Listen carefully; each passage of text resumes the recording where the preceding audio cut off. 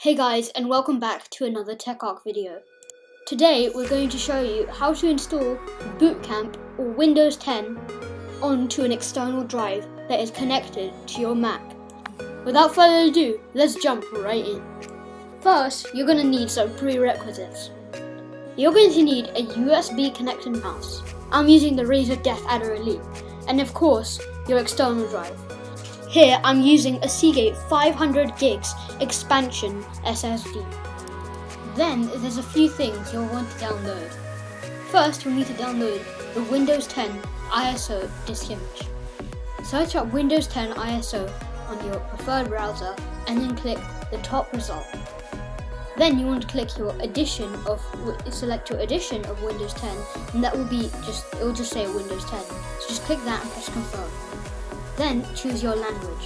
When you press choose one and then scroll down to your language.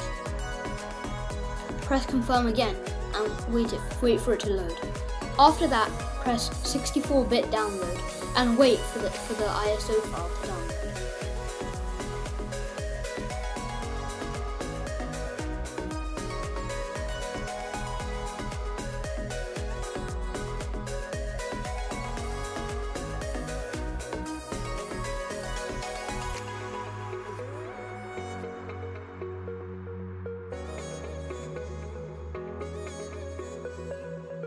Next, you're going to need to install Win2USB.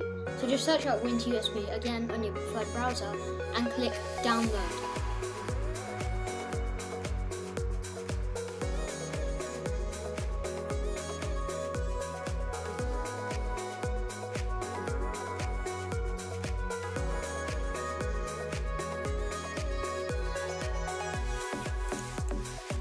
Another thing you want to download is VMware Fusion. So again, just search up VMware Fusion and click the result that says vmware.com.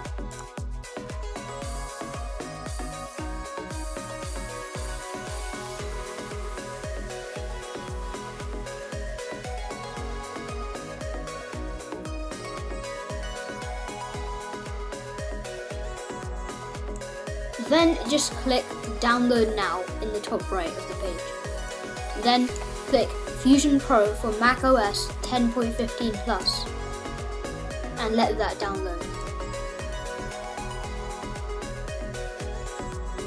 The last thing you want to download is Windows support software from the BootCamp Assistant program. So just open your Spotlight search and search up for BootCamp Assistant. Now that you've got BootCamp Assistant open, click Action in the top left of your screen and press Download Windows Support Software. Choose where you want to download the software and click Save.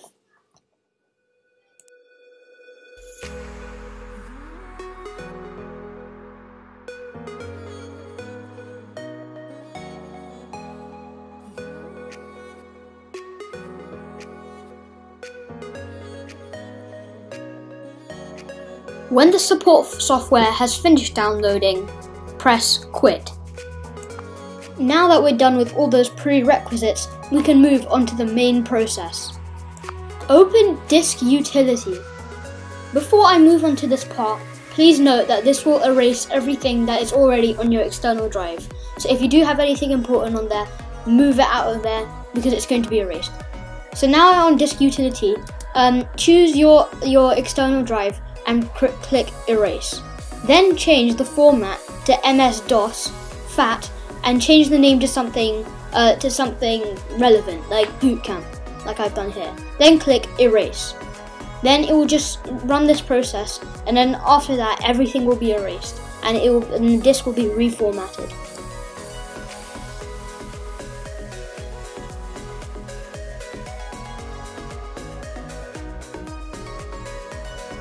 When that's done, click Done to continue.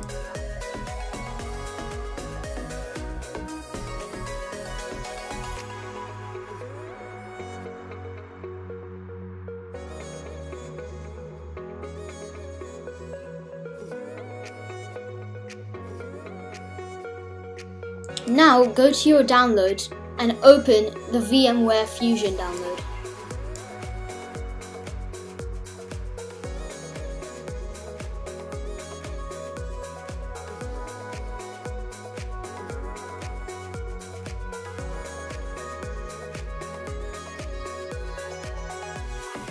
When the VMware Fusion file is opened, double-click on the VMware Fusion icon to install it. Let the computer verify VMware Fusion before it opens it.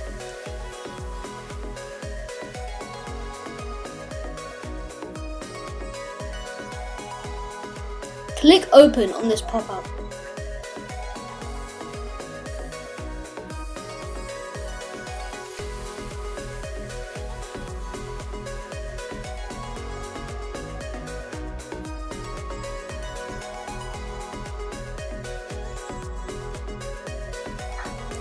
Now VMware Fusion will be installed. So just let this download, and then we'll move on to the next step after that.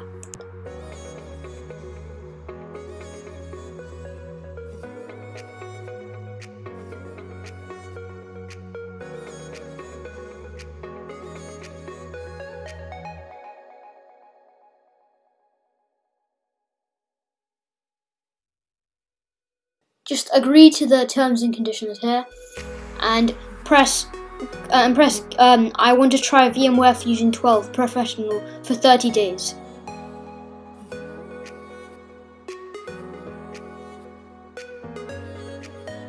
Again, you just want to type in your administrator password, administrator username and password here. After that, just press done, and then you'll be greeted with this pop-up. Just press OK on this, and now you have VMware Fusion open.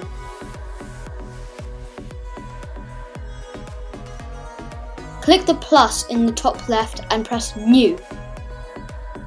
Then click Install from Disk or Image.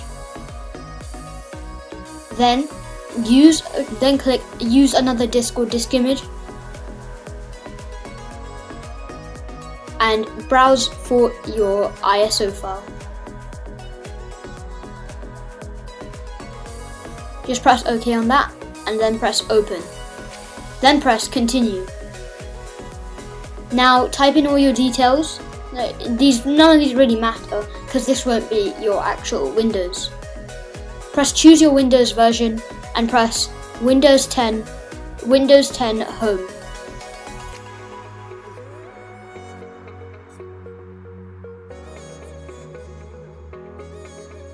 Press Continue, and then press Continue without key. Press More Isolated, and then press Continue, and then press Finish. However, if you do want to change your settings, then just press Customize Settings, but for most Macs the default settings will just be fine. So if you don't need to change those, just press Finish.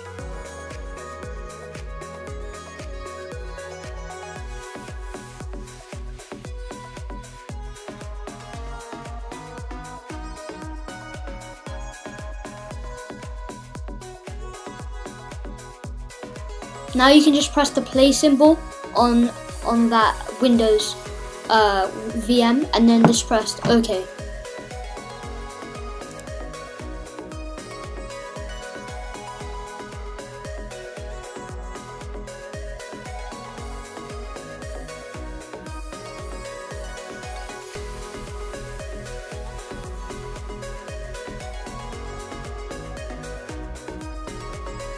Let the VM boot up.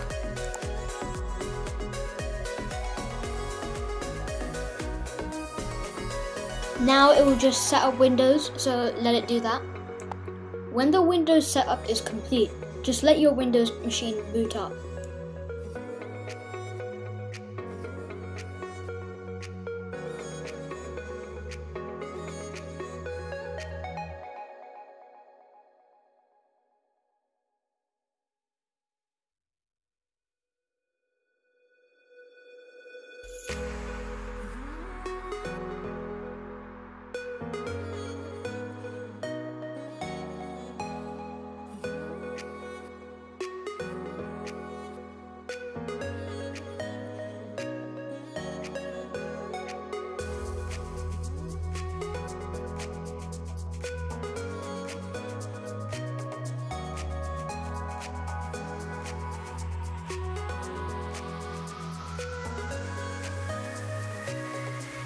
When your VM has booted up, you want to drag and drop the Win to USB file from your downloads onto the desktop.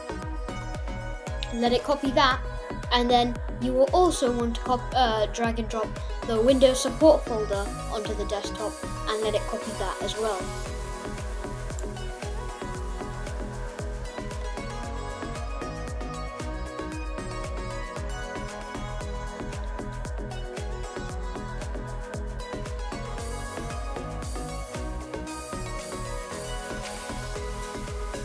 When it's finished copying that, what you want to do is click the virtual machine in the top left of your screen, go down to USB and Bluetooth and press connect the name of your external drive.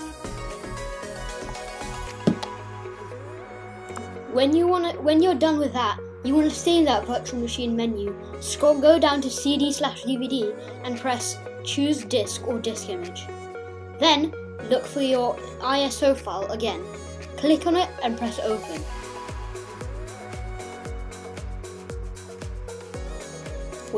When that's done, go back to the CD/DVD menu and press connect CD/DVD.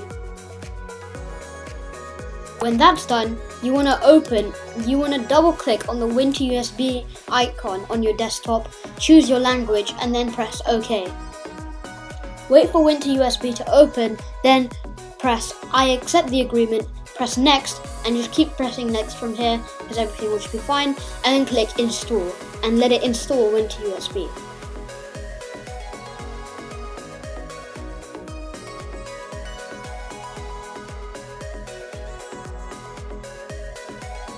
When that's done, press finish.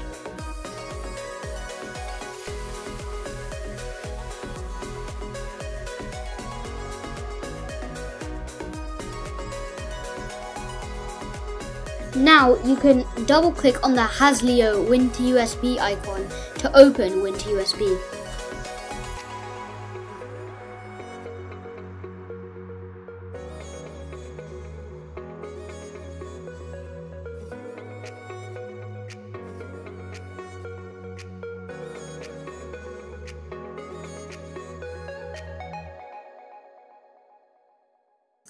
When Win to USB is open, click the CD icon, then click the drop down arrow next to CD/DVD and click the top result.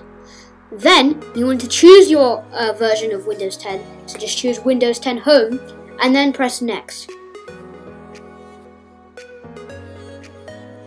When you've pressed next, you want to select the destination disk and that will be the name of your external drive.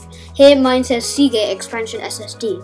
Then here, you want to click GPT for UEFI. Let this load. When that's loaded, you just want to click next here and let this load. This will take a long time, so I'm just going to speed it up by quite a lot just to shorten the video down.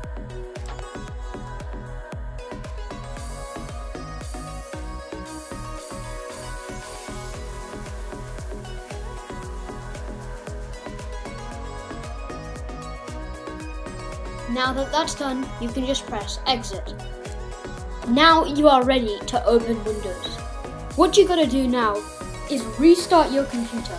You can close the VM, you can shut it down, you can close everything, restart your computer, and when you restart your computer, hold Command and R until you see the Apple icon. When you see the Apple icon, you can let go of Command and R and let it load up. When this is done, you might be greeted to an unfamiliar screen. Please note that this step may be different for people who are not using macOS Big Sur. But if you are on Big Sur, what you want to do is click the Apple logo in the top left of the screen and then click Startup Disk. Now that you see your startup disks, you just want to press Win to USB and that shall boot you into Windows.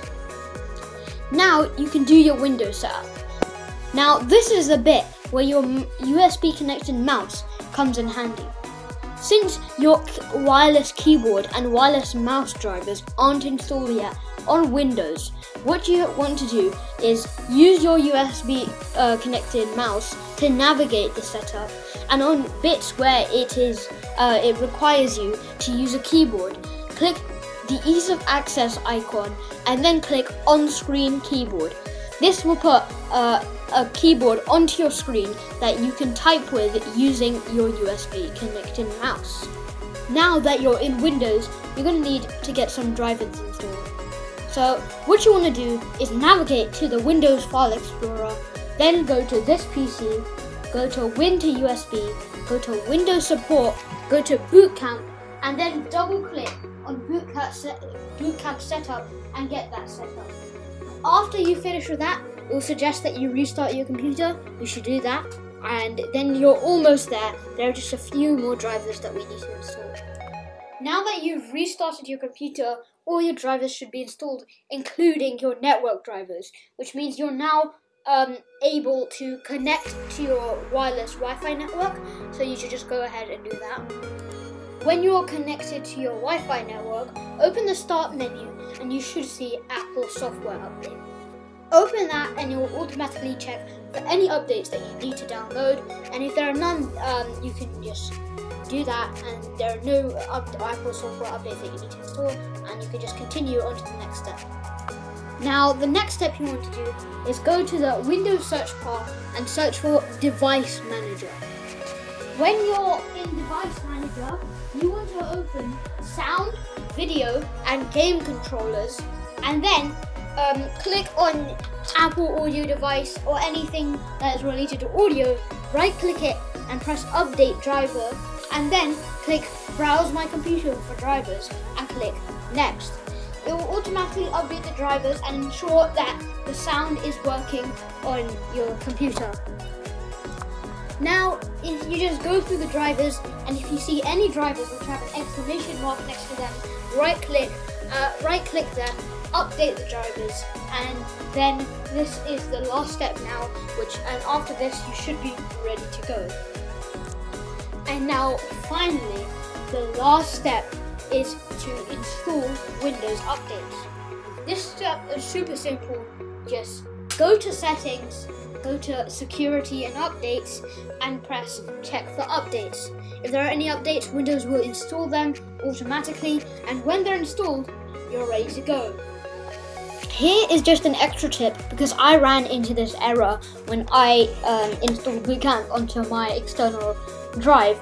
I was experiencing constant crashes when I try to boot games, or really just my web browser. Something like that would just crash, and that was because of my paging file size. So you can search up how to change your paging file size, but if you don't know how much it should be, your initial paging file size should be about 1.5 times the amount of RAM you have, and your max paging file size should be around 4 times the amount of physical memory that you have. So for example, if you have 8 gigs of RAM, like I do, I set it to 12 gigs as the initial paging file size, and I didn't set it to 4 times the amount of RAM that I have, but I set it very close to that. So I set my max paging file size to 30 gigs. But if you don't know how to change your paging file size, you can just search that up, and there are plenty of tips online. Thank you guys so much for watching today's TechArk video. I know I haven't uploaded in a while, but we will be uploading a bit more now, and we will be uploading more frequently. But if you enjoyed this video, please do leave a like. If you have any issues, leave a comment, and we will try to respond to them as soon as possible. And subscribe, turn on the notifications so you don't miss our next upload and miss our future tips and tricks. Thanks for watching, and bye.